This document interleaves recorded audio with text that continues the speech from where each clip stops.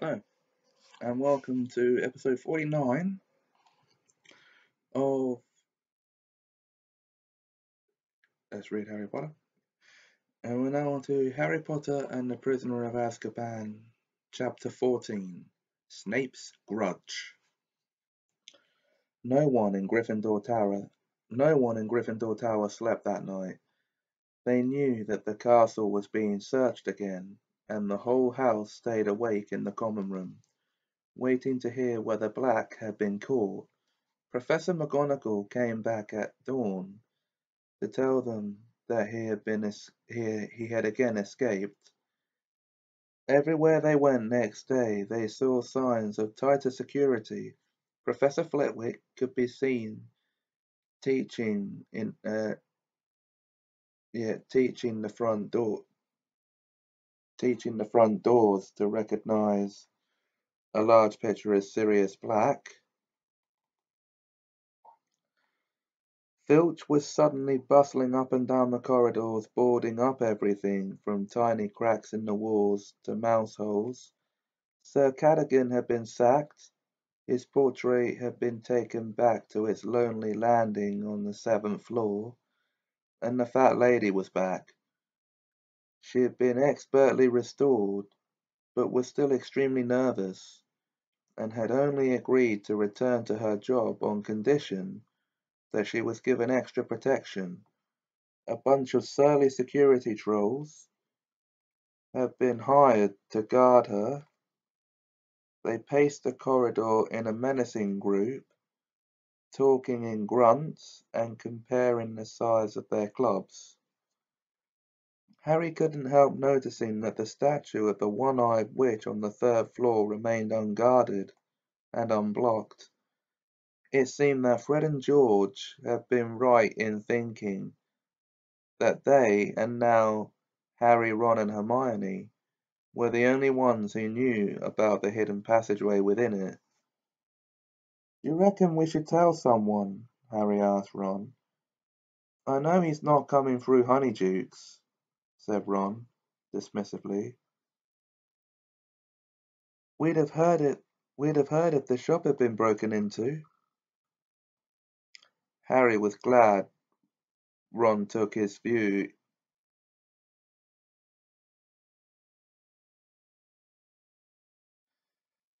If the one-eyed witch was boarded up too, he would never be able to get into Hogsmeade again. Ron had become an instant celebrity.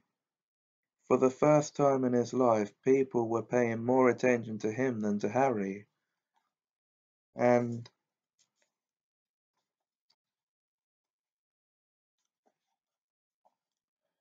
it was clear that Ron was rather enjoying the experience, though still severely shaken by the night's events.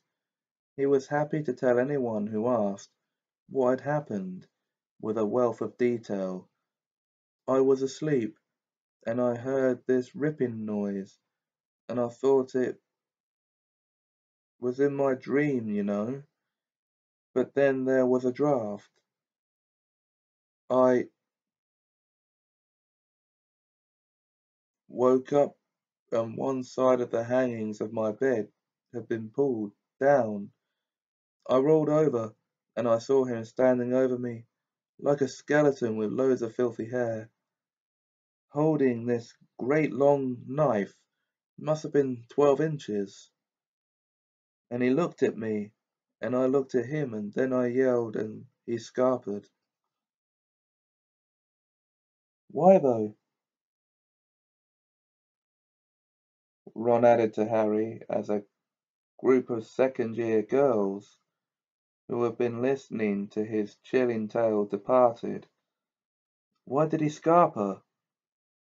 Harry had been wondering the same thing. Why had Black, having got the wrong bed, not silenced Ron and proceeded to Harry? Black had proved 12 years ago that he didn't mind murdering innocent people, and this time he had been facing 5 unarmed boys.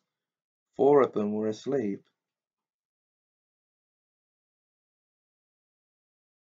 He must have known he'd have a job getting back out of the castle at once. Once you'd yelled and woken people up, Harry said thoughtfully. He'd have had to kill the whole house to get back through the portrait hole. Then he would have met the teachers. Neville was in total disgrace. Professor McGonagall was so furious with him. She had banned him from all future Hogsmeade visits, given him a detention, and forbidden anyone to give him the password into the tower. Poor Neville was forced to wait outside the common room every night for somebody to let him in, while the security trolls leered unpleasantly at him. None of those punishments, however, came close to matching the one his grandmother had in store for him. 2 days after Black's break-in, she sent Neville the very worst thing a Hogwarts student could receive over breakfast: a howler. The school owls swooped into the hall, carrying the post as usual, and Neville choked as a huge barn owl landed in front of him, a scarlet envelope clutched in its beak. Harry and Ron, who were sitting opposite him, recognized the letter as a howler at once. Ron had got one from his mother the year before. "Run for it, Neville," Ron advised. Neville didn't need telling twice. He seized the envelope and, holding it before him like a bomb, sprinted out of the hall, while the Slytherin table exploded with laughter at the sight of him. They heard the howler go off in the entrance hall. Neville's grandmother's voice, magically magnified to 100 times its usual volume, shrieking about how he brought shame on the whole family. Harry was too busy feeling sorry for Neville to notice immediately that he had a letter too. Hedwig got his attention by nipping him sharply on the wrist. "Ouch! Oh, thanks, Hedwig. Thanks, Hedwig." Harry tore open the envelope while Hedwig helped herself to some of Neville's cornflakes. The note inside said, "Dear Harry and Ron, how about having tea with me this evening, round 6? I'll come and collect you from the castle. Wait for me in the entrance hall. You're not allowed out on your own. Cheers, Hagrid." "He probably wants to hear all about Black," said Ron. At 6 o'clock that evening, Harry and Ron left Gryffindor Tower, past the security trolls at a run, and headed down to the entrance hall. Hagrid was already waiting for them. "All right, Hagrid," said Ron. Suppose you want to hear about Saturday night, do you? Suppose you want to hear about Saturday night, do you?" "I already heard all about it," said Hagrid, opening the front door, then leading them outside. "Oh," said Ron, looking slightly put out. The first thing they saw on entering Hagrid's cabin was Buckbeak, who was stretched out on top of Hagrid's patchwork quilt, his enormous wings folded tight to his body, enjoying a large plate of dead ferrets. Averting his eyes from this unpleasant sight, Harry saw a gigantic hairy brown suit and a very horrible yellow and orange tie hanging from the top of Hagrid's wardrobe door. "What are they for, Hagrid?" said Harry. "Buckbeak's case against the Committee for the Disposal of Dangerous Creatures," said Hagrid. "This Friday, him and me'll be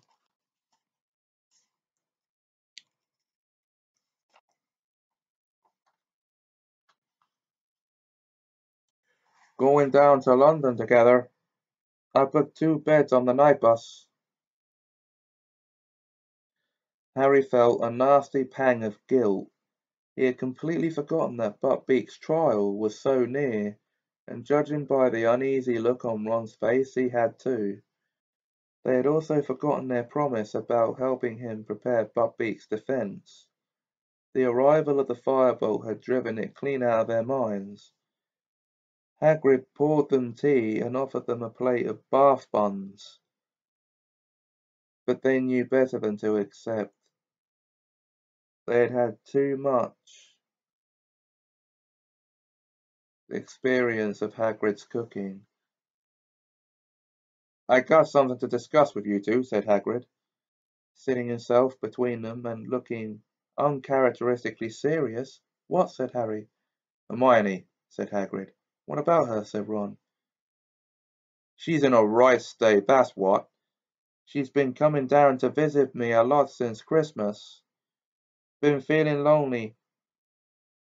First you weren't talking to her because of the firebolt, and now you're not talking to her because of her cat. Not because her cat ate Scabbers," Ron interjected angrily. "Because her cat acted like all cats do," Hagrid continued, doggedly. "She cried a fair few times, you know. Going through a rough time at that moment. Bitten off more'n she can chew, if you ask me. All the work she's been trying to do. She found time to help me with Buckbeak's case, mind. She's found some really good stuff for me. Reckon he'll stand a good chance now." "Hagrid, we should have helped as well. Sorry," Harry began awkwardly. "I'm not blaming you," said Hagrid, waving Harry's apology aside. "God knows you've had enough to be getting on with. I've seen you practicing Quidditch every hour of the day and night. But I gotta tell you, I thought you two'd value your friend more'n broomsticks or rats, that's all." Harry and Ron exchanged uncomfortable looks. "Really upset she was, when Black nearly stabbed her, when Black nearly stabbed you, Ron. She's got her heart in the right place, Hermione has, and you two not talking to her. If she'd just get rid of that cat, I'd speak to her again," Ron said angrily.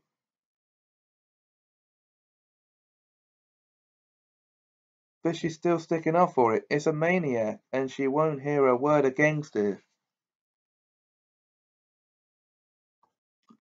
"Ah, well, people can be a bit stupid about their pets," said Hagrid wisely. Behind him, Buckbeak spat a few ferret bones onto Hagrid's pillow. They spent the rest of their visit discussing Gryffindor's improved chances for the Quidditch Cup. At 9 o'clock, Hagrid walked them back up to the castle. A large group of people was bunched around the notice board when they returned to the common room. "Hogsmeade next weekend," said Ron, craning over their heads to read the new notice. "What do you reckon?" he added quietly to Harry, as they went to sit down. "Well, Filch hasn't done anything about the passage into Honeydukes," Harry said even more quietly. "Harry!" said a voice in his right ear. Harry started and looked round at Hermione, who was sitting at the table right behind them and clearing a space in the wall of books that had been hiding her.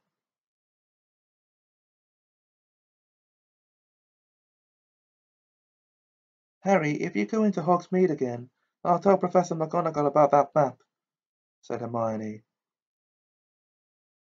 "Can you hear someone talking, Harry?" growled Ron, not looking at Hermione. "Ron, how can you let him go with you? After what Sirius Black nearly did to you. I mean it, I'll tell." "So you're trying to get Harry expelled?" said Ron furiously. "Haven't you done enough damage this year?" Hermione opened her mouth to respond, but with a soft hiss, Crookshanks leapt onto her lap. Hermione took one frightened look at the expression on Ron's face, gathered Crookshanks up, and hurried away towards the girls' dormitories. "So how about it?" said Ron to Harry, as though there had been no interruption. "Come on, last time we went, you didn't see anything. You haven't even been inside Zonko's yet." Harry looked around to check that Hermione was well out of earshot. Okay, he said, but I'm taking the invisibility cloak this time.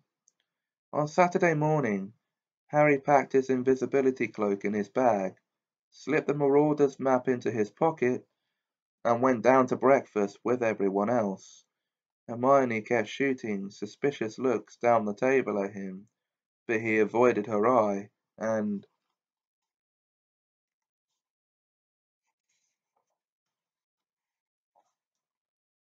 was careful to let her see him walking back up the marble staircase in the entrance hall as everybody else proceeded to the front doors.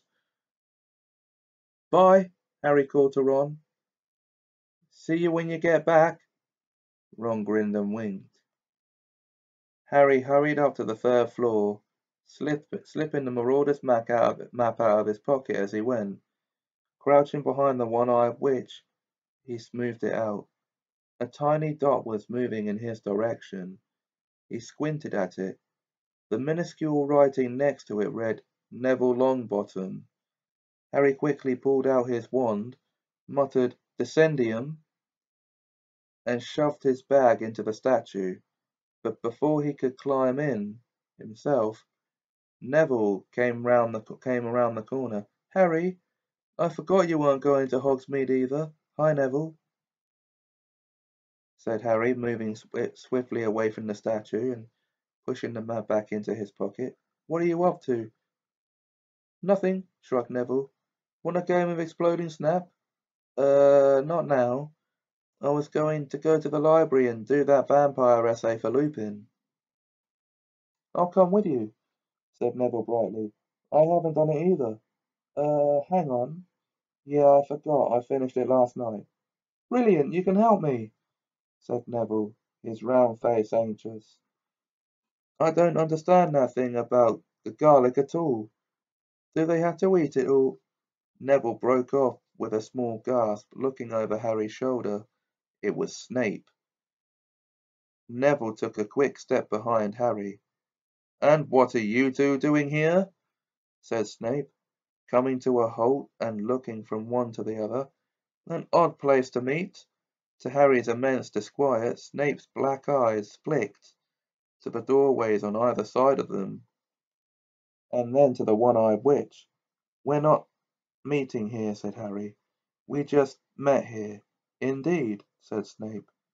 You have a habit of turning up in unexpected places, Potter, and you are rarely there for no reason. I suggest the pair of you return to Gryffindor Tower, where you belong. Harry and Neville set off without another word. As they turned the corner, Harry looked back. Snape was running one of his hands over the one-eyed witch's head, examining it closely. They managed to shake Neville off at the fat lady by telling him the password, then pretending he'd left his vampire essay in the library, doubling back. Once out of sight of the security trolls, he pulled out the map again and held it close to his nose. The third floor corridor seemed to be deserted. Harry scanned the map carefully and saw, with a leap of relief, that the tiny dot labeled Severus Snape was now back in its office. He sprinted back to the one-eyed witch, opened her hump, heaved himself inside, and slid down to meet his bag at the bottom of the stone chute. He wiped the Marauder's map blank again, then set off at a run. Harry, completely hidden beneath the invisibility cloak, emerged in the sunlight outside Honeydukes and prodded Ron in the back. It's me, he muttered. What kept you? Ron hissed. Snape was hanging around. They set off up the high street. What are you? Ron kept muttering out of the corner of his mouth. Are you still there? This feels weird. They went to the post office. Ron pretended to be checking the price of an owl to Bill in Egypt, so that Harry could have a good look around. The owls sat hooting softly down at him. At least 300 of them, from great greys right down to tiny little Scops owls, local deliveries only, which were so small they could have sat in the palm of Harry's hand. Then they visited Zonko's, which was so packed with students, Harry had to exercise great care not to tread on anyone and cause a panic. There were jokes and tricks to fulfill even Fred and George's wildest dreams. Harry gave Ron whispered orders and passed him some gold from under the cloak. They left Zonko's with their money bags considerably lighter than they had been on entering, but their pockets bulging with dung bombs, Icos sweets, frog spawn soap, and nose-biting teacup apiece. And a nose-biting teacup apiece. The day was fine and breezy. Neither of them felt like staying indoors, so they walked past the 3 broomsticks and climbed the slope to visit the Shrieking Shack, the most haunted dwelling in Britain. It stood a little way above the rest of the village, and even in daylight was slightly creepy. Its boarded windows and dank, overgrown garden with its okay. Even the Hogwarts ghosts avoid it, said Ron, as they leaned on the fence looking up at it. I asked Nearly Headless Nick. He says he's heard a very rough crowd lived there. No one can get in. Fred and George tried, obviously, but all the entrances are sealed shut. Harry, feeling hot from their climb, was just considering taking the cloak off for a few minutes when they heard voices nearby. Someone was climbing towards the house from the other side of the hill. Moments later, Malfoy had appeared, followed closely by Crabbe and Goyle. Malfoy was speaking. Should have an owl from father any time now. Had to go to the hearing to tell them about my arm, about how I couldn't use it for 3 months. Crabbe and Goyle sniggered. I really wish I could hear what that great hairy moron trying to do. That I really wish I could hear that great hairy moron trying to defend himself. There is no harm in him, honest. That hypocrite's as good as dead. Malfoy suddenly caught sight of Ron, his pale face split in a malevolent grin. What are you doing, Weasley? Malfoy looked up at the crumbling house behind Ron. Suppose you'd love to live here, wouldn't you, Weasley? Dreaming about having your own bedroom? I heard your family all sleep in one room, is that true? Harry seized the back of Ron's robes to stop him leaping on Malfoy. Leave him to me, he hissed in Ron's ear. The opportunity was too perfect to miss. Harry crept silently around behind Malfoy, Crabbe and Goyle, bent down and scooped a large handful of mud out of the path. We were just discussing your friend Hagrid, Malfoy said to Ron. Just trying to imagine what he's saying to the committee for the disposal of dangerous creatures. Do you think he'll cry when they cut off the hippogriff's splat? Malfoy's head jerked forwards as the mud hit him. His silver blonde hair was suddenly dripping in muck. What the? Ron had to hold on to the fence to keep himself standing. He was laughing so hard, Malfoy, Crabbe and Goyle spun stupidly on the spot, staring wildly around. Malfoy trying to wipe his hair clean. What was that? Who did that? Very haunted up here, isn't it? Said Ron, with the air of one commenting on the weather. Crabbe and Goyle were looking scared. Their bulging muscles were no use against ghosts. Malfoy was staring madly around at the deserted landscape. Harry sneaked along the path where a particularly slopy puddle yielded some foul-smelling green sludge. Splatter! Crabbe and Goyle caught some this time. Goyle hopped furiously on the spot, trying to rub it out of his small dull eyes. "It came from over there," said Malfoy, wiping his face and staring at a spot some 6 feet to the left of Harry. Crabbe blundered forwards, his long arms outstretched like a zombie. Harry dodged around him, picked up a stick, and lobbed it at Crabbe's back. Harry doubled up with silent laughter as Crabbe did a kind of pirouette in mid-air, trying to see who had thrown it. As Ron was the only person Crabbe could see, it was Ron he started towards. But Harry stuck out his leg. Crabbe stumbled, and his huge flat foot caught the hem of Harry's cloak. Harry felt a great tug. Then the cloak slid off his face. For a split second Malfoy stared at him. "Ah!" he yelled, pointing at Harry's head. Then he turned tail and ran at breakneck speed back down the hill, Crabbe and Goyle behind him. Harry tugged the cloak up again, but the damage was done. "Harry!" Ron said, stumbling forward and staring hopelessly at the point where Harry had disappeared. "You better run for it. If Malfoy tells anyone, you better get back to the castle, quick." "See you later," said Harry, and without another word, he tore back down the path towards Hogsmeade. Would Malfoy believe what he had seen? Would anyone believe Malfoy? Nobody knew about the invisibility cloak. Nobody except Dumbledore. Harry's stomach turned over. Dumbledore would know exactly what had happened if Malfoy said anything. Back into Honeydukes, back down the cellar steps, across the stone floor, through the trapdoor. Harry pulled off the cloak, tucked it under his arm, and ran, flat out, along the passage.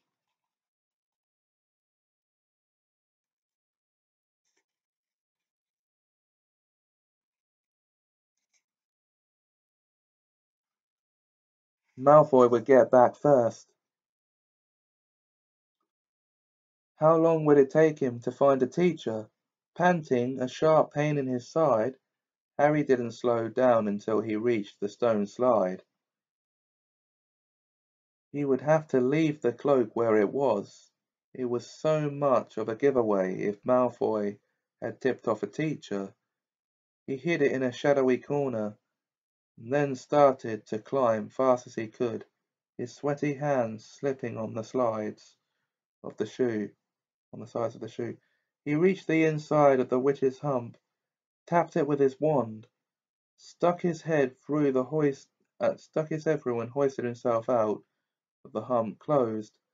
Just as Harry jumped out from behind the statue, he heard quick footsteps approaching. It was Snape. He approached Harry with a swift walk, his black robe swishing, then stepped in front of him. "So," he said. There was a look of suppressed triumph about him. Harry tried to look innocent, all too aware of his sweaty face and his muddy hands, which he quickly hid in his pockets. "Come with me, Potter," said Snape.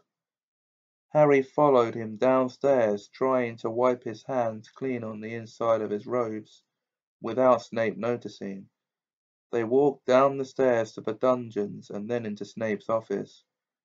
Harry had only been in there once before, and he had been in very serious trouble then, too.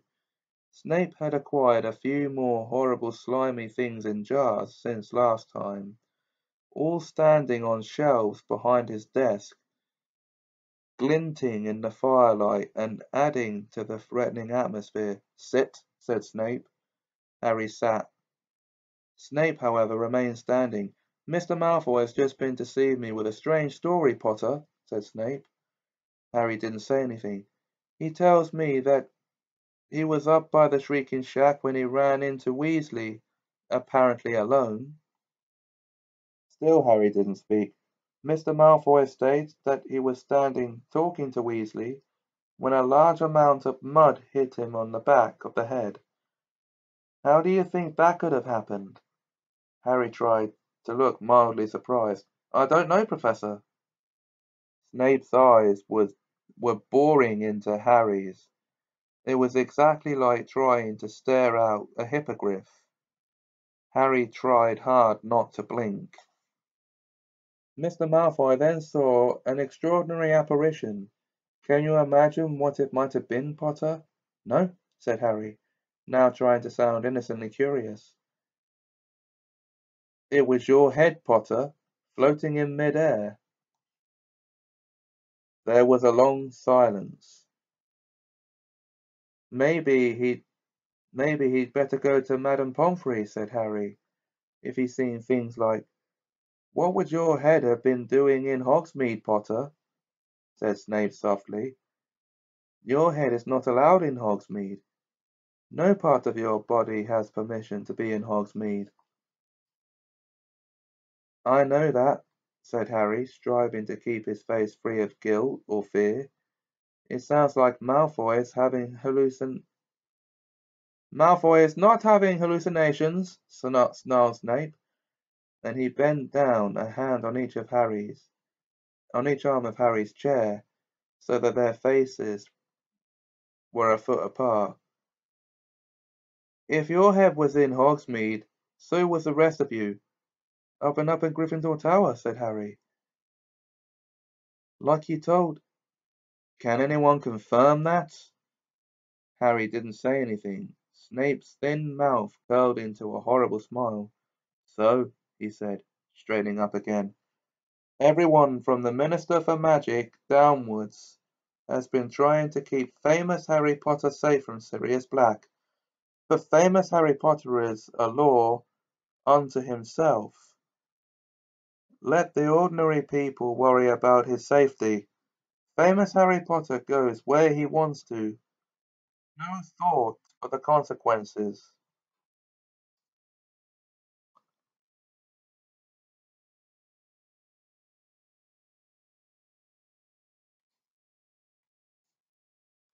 Harry stayed silent. Snape was trying to provoke him into telling the truth. He wasn't going to do it. Snape had no proof. Yet, how extraordinarily like your father you are, Potter, Snape said suddenly, his eyes glinting. He too was exceedingly arrogant.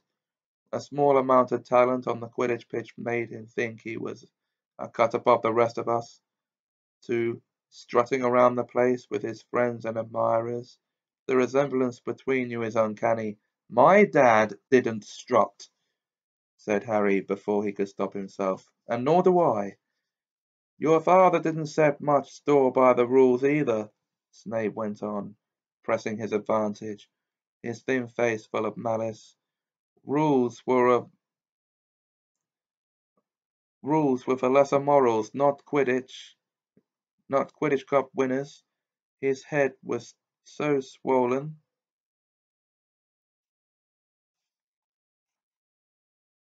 Shut up! Harry was suddenly on his feet. Rage such as he had not felt since his last night in Privet Drive was thundering through him. He didn't care that Snape's face had gone rigid, the black eyes flashing dangerously. What did you say to me, Potter? I told you to shut up about my dad, Harry yelled. I know the truth, all right. He saved your life. Dumbledore told me. You wouldn't even be here if it weren't for my dad. Snape's sallow skin had gone the color of sour milk. And did the headmaster tell you the circumstances in which your father saved my life? He whispered. Or did he consider the details too unpleasant for precious Potter's delicate ears? Harry bit his lip. He didn't know what had happened, and didn't admit it, but Snape seemed to have guessed the truth.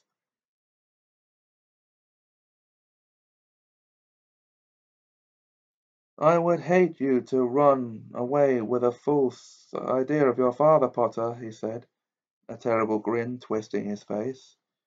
You have been imagining some act of glorious heroism. Then let me correct you. Your saintly father and his friends played a highly amusing joke on me. that would have resulted in my death if your father hadn't got cold feet at the last moment. There was nothing brave about what he did. He was saving his own skin as much as mine. Had their joke succeeded, he would have been expelled from Hogwarts.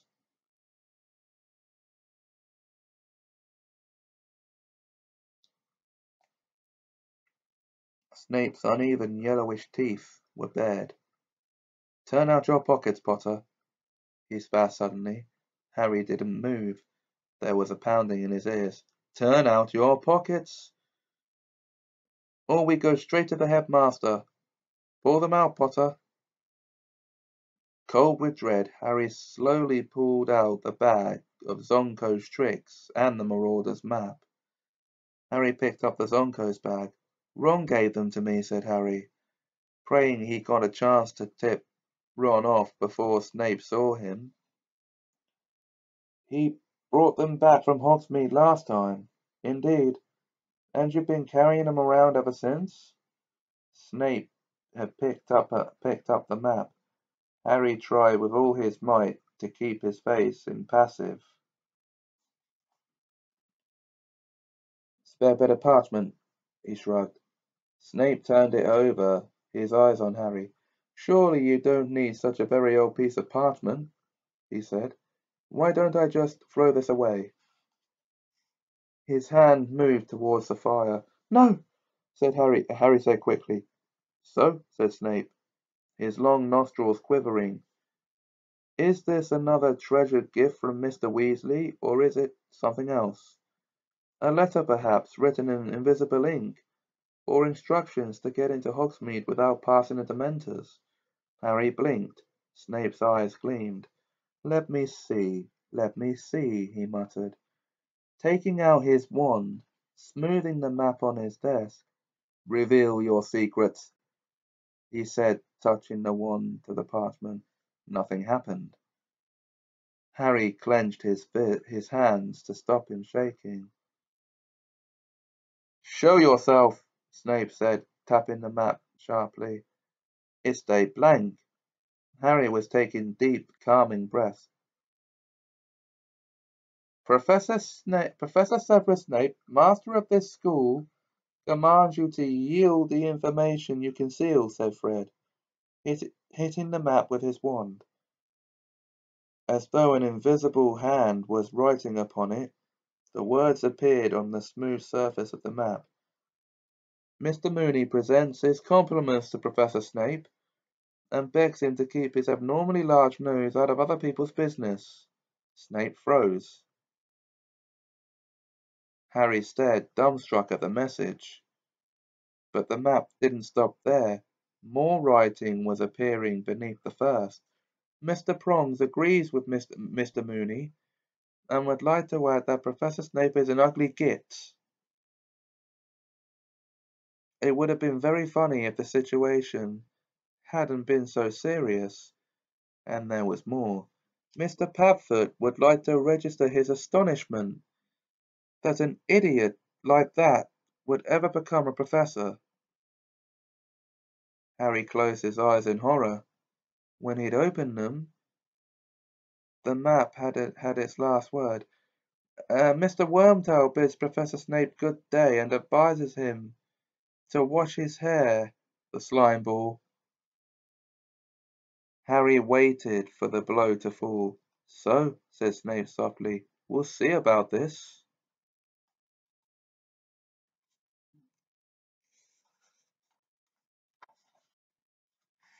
He strode across to his fire, seized a fistful of glittering powder from a jar on the fireplace, and threw it into the flames.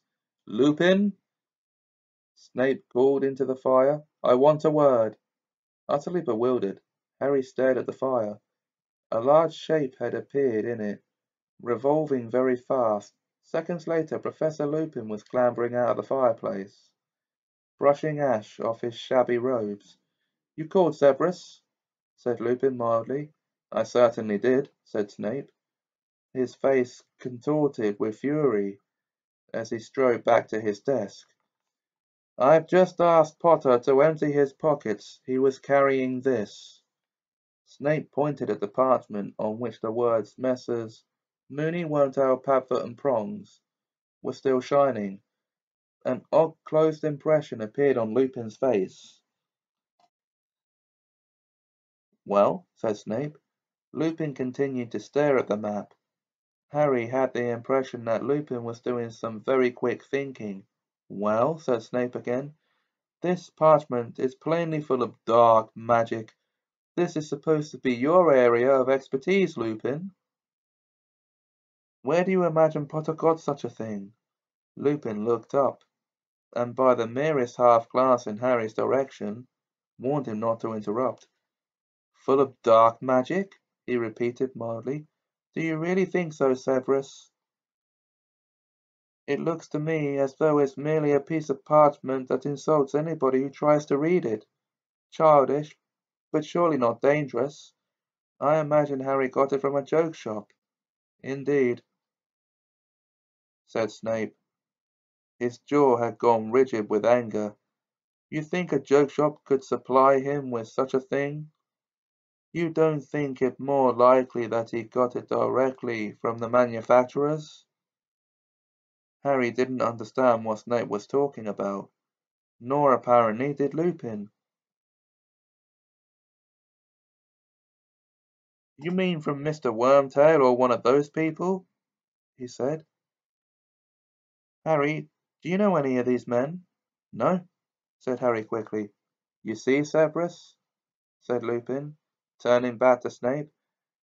It looks like a Zonko product to me. Right on cue, Ron came bursting into the office.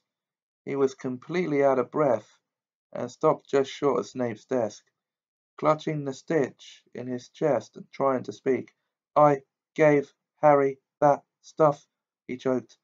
Bought it in Zonko's ages ago.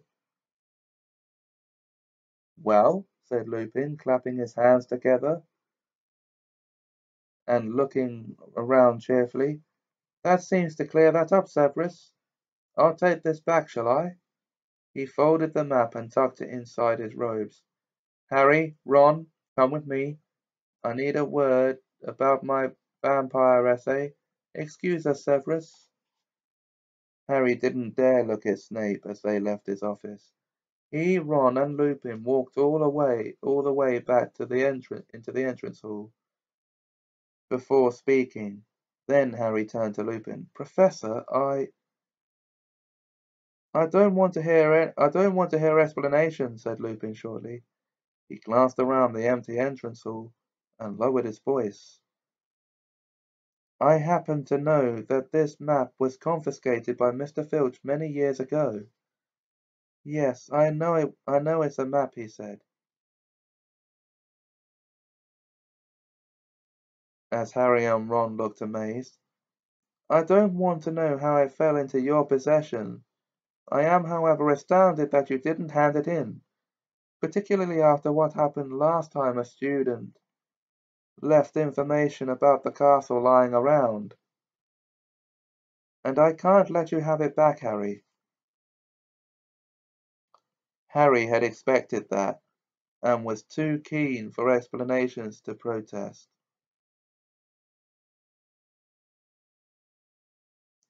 Why did Snape think I got it from the manufacturers? Because, Lupin hesitated, because these map makers would have wanted to lure you out of school. They think it extremely entertaining. Do you know them? Said Harry, impressed. We've met, he said shortly. He was looking at Harry more seriously than ever before. Don't expect me to cover up for you again, Harry. I cannot make you take Sirius Black seriously. But I would have thought that you would have heard when the Dementors draw near you. Would have had more of an effect on you. Your parents gave their lives to keep you alive, Harry. A poor way to repay them. gambling their sacrifice for a bag of magic tricks. He walked away, leaving Harry feeling worse by far than he had at any point in Snape's office. Slowly he and Ron mounted the marble staircase. As Harry passed a one-eyed witch, he remembered the invisibility cloak. It was still down there, but he couldn't no, but he didn't dare go and get it. "It's my fault," said Ron abruptly. "I persuaded you to go. Lupin's—"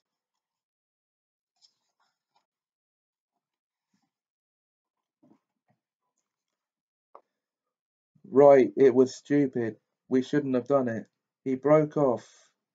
They reached the corridor where the security trolls were pacing, and Hermione was walking towards them. One look at her face convinced Harry that she had heard what had happened. His heart plummeted. And had she told Professor McGonagall? "Come to have a good gloat," said Ron savagely as he stopped in front of them. "Or have you just been to tell on us?" "No," said Hermione. She was holding a letter in her hands, and her lip was trembling. "I just thought you ought to know. Hagrid lost his case. Buckbeak is going to be executed."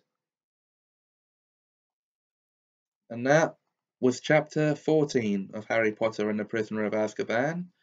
Next time, chapter 15, the Quidditch Final. Until then, Messrs. Mooney, Wormtail, Padfoot and Prongs offer their compliments to Professor Snape and request that he keep his abnormally large nose out of other people's business.